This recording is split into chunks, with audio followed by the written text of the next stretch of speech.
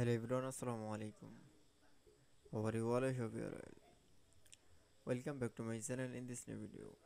Today's video, how to script table in Microsoft Word. So let's started.